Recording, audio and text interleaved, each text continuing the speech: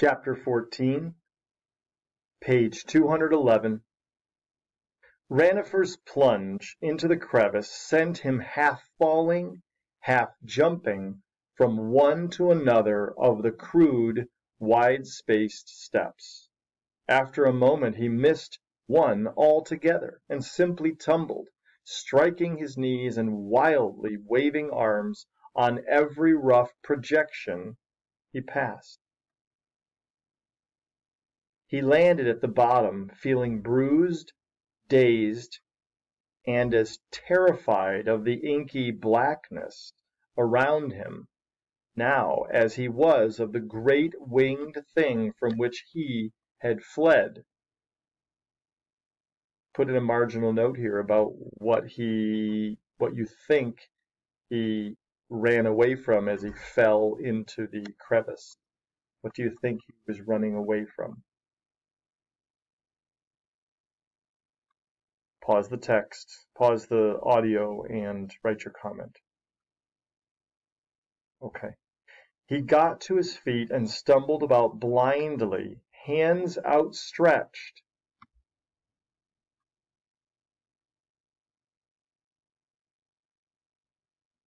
Until he located the opening of the passage he had guessed was there. It sloped gently downward as it led away into the unknown dark. As he hesitated, eyes stretched wide in a futile effort to see something, anything, a dim glow of light shone far ahead of him. Gebu and Wenamon must have kindled a torch. That glow was its faint reflection on some distant curve of the passage wall. Ranifer fixed his gaze on it, licking his trembling lips.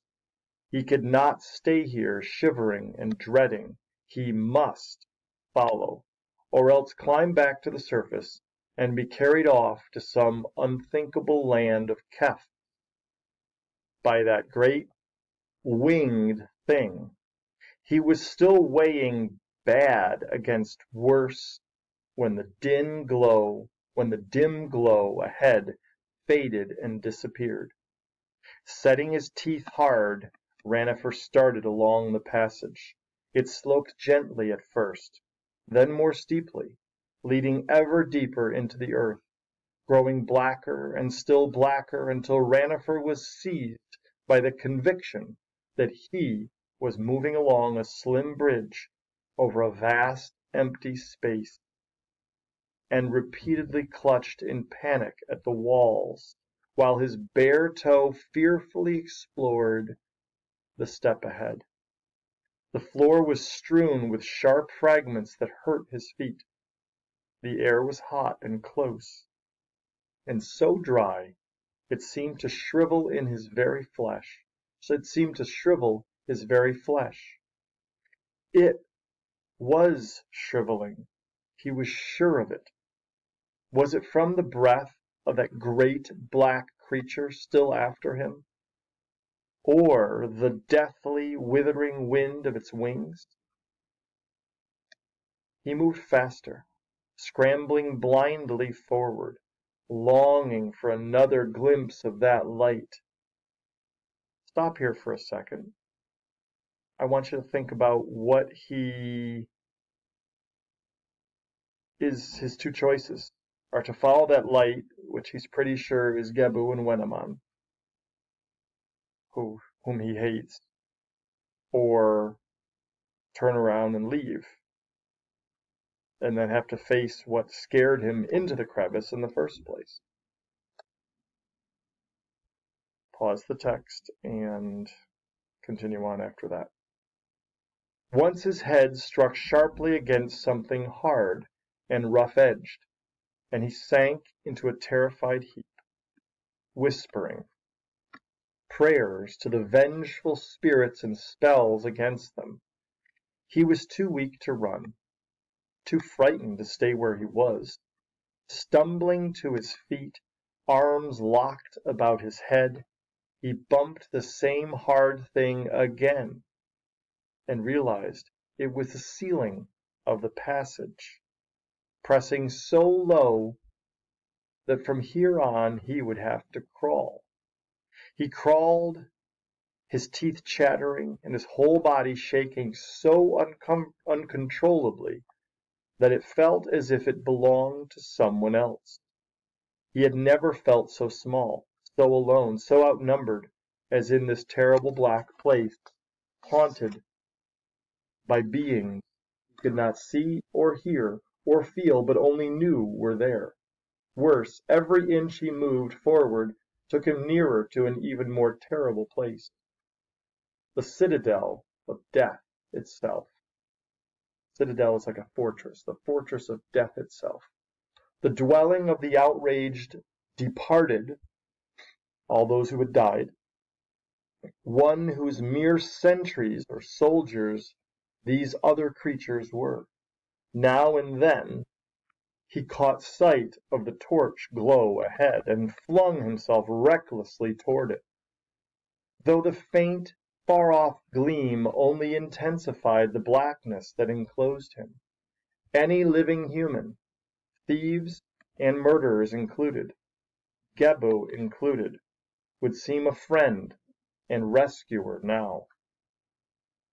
After what seemed an eternity, forever, he realized that the blackness around him was no longer entirely black.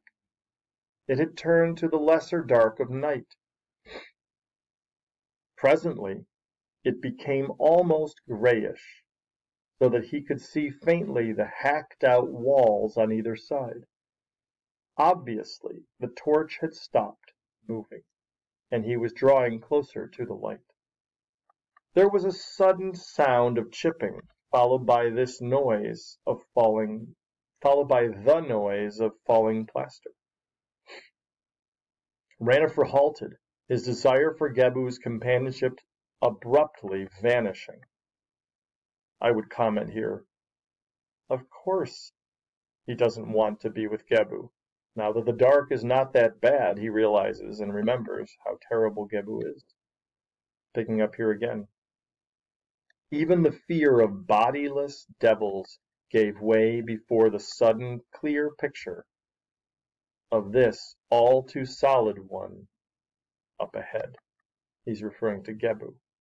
Gebbu was still Gebbu, human or not, and he was at this moment breaking through the plastered wall of a tomb. Rannifer waited until all sounds had ceased, and the torch glow moved on before he cautiously crept ahead.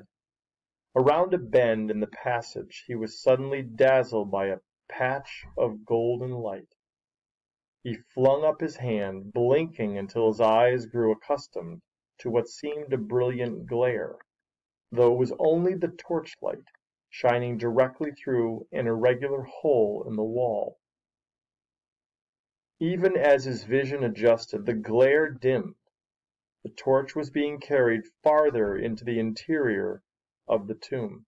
He could see now that, as he had expected, the opening ahead of him was jagged with broken plaster. He eyed it fearfully, rubbing his cold hands against his thighs.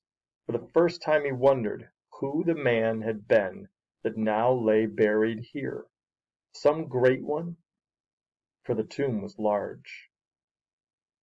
The torch had receded into what was apparently a second chamber, and the thieves' footsteps came echoing back to Rannifer eerily, as though in a vast space. His flesh crawled, and the little hairs prickled on the back of his neck as he edged slowly toward the hole in the wall. Shivering, he rose to his feet before it, peered fearfully in, and found himself staring into a pair of strange glazed eyes not 2 paces from his own, not 2 steps from his own. With a gasp he flung himself backward, eyes tight shut against the horror that was sure to strike him dead. At the same moment a voice growled, "What was that?" This is now switching back to his friend. "Ancient," Hackett said in a weary voice, Perhaps he is not even in this valley."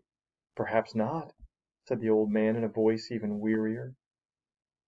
"Perhaps he followed Gebu somewhere on a boat, or to the stone-cutting shop, or—" Hackett sighed and did not bother to finish. "It is possible," said the ancient. They were leaning against a huge boulder near a heap of rubble that spoke silently of the entrance to a tomb somewhere nearby. They had investigated a dozen such rubble heaps, prowled and searched until they had located a few of the tomb entrances themselves. Though all were well camouflaged behind rocks and piled up sand, not one had shown a sign of having been disturbed or even visited in years. And the few actual doors they had glimpsed after careful peering between the rocks had revealed the necropolis priest's seal, unbroken upon the jamb. So there was something put over the place where it was closed, so you would know if it were broken that they could get in, that someone had gotten in. They had located this near one too, and it too had disappointed and discouraged them. It was beginning to seem useless to keep up a search so futile in a place so vast. They had wandered far north of the rock pile from which they had seen the vulture rise. No doubt there were just as many tombs to the south of it. There were tombs all over the valley, dozens, perhaps hundreds of them. Surely we would have caught sight of him before now if he is here, Hackett said.